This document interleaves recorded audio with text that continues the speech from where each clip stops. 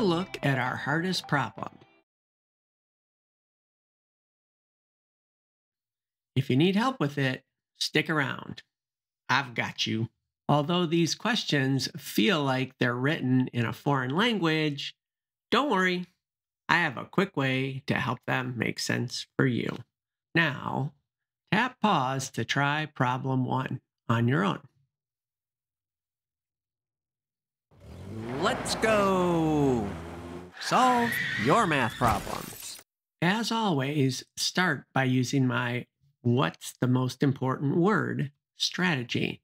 So jump to the word what or which in this problem and look at the sentence that has the question in it.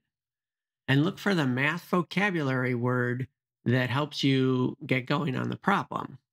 Or if there's no math vocabulary word, try to condense that sentence down into just 1 or 2 words. So in this problem, I feel like it's the best interpretation of, which is a very common question on the SAT. What I like to do is just condense the problem down into defining the variables.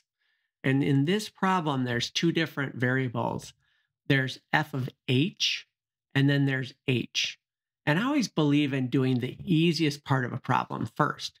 So what's easier, understanding what f of h means or what h means?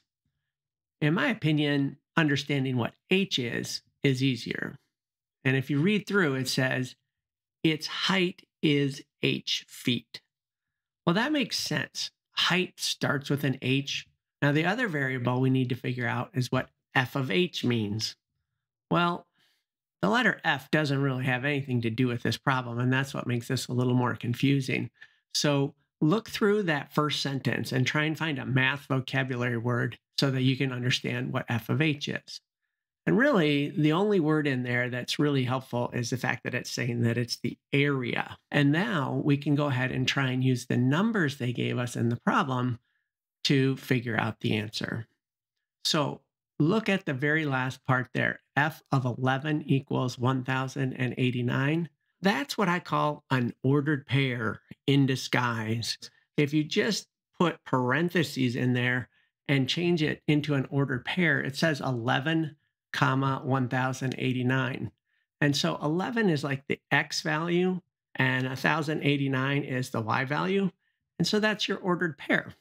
The 11 is the height. And the 1,089 is kind of like the Y value or the f of h value.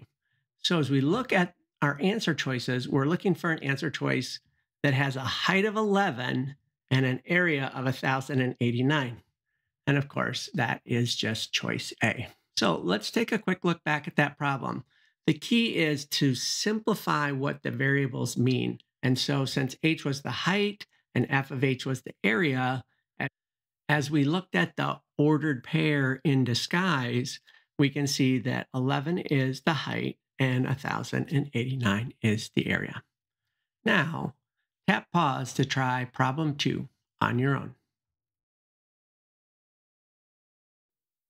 Well, this problem is very similar to the last one. So let's just take the same approach and summarize our variables.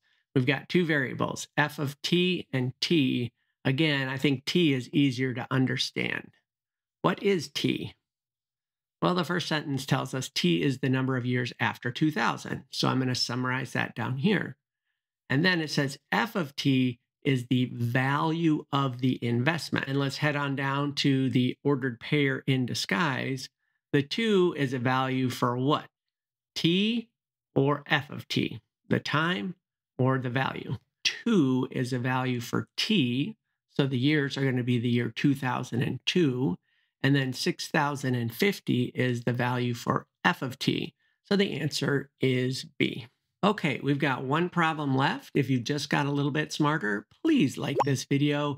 And because I can't explain 12 years of math in 10 minutes, please subscribe to my channel.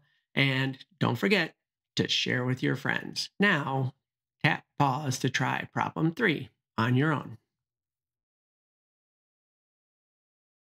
Figure out what is t and what is m of t. And so t here is the number of days that the cheese has been in the sun, and M of T is the mass. And now we look for our ordered pair in disguise. Well, they actually didn't give us an ordered pair this time. They only gave us M of 0. So is that 0 the mass, or is that 0 the number of days? Well, it's the number of days. So if T is 0, what that means is that's the starting amount. It's like the y-intercept. So that's going to be the initial mass of the cheese. All right, I hope that helps you on test day. Please subscribe so you won't miss any of my videos, and most importantly, improve your SAT score. A link to practice problems is in the description below. Please practice.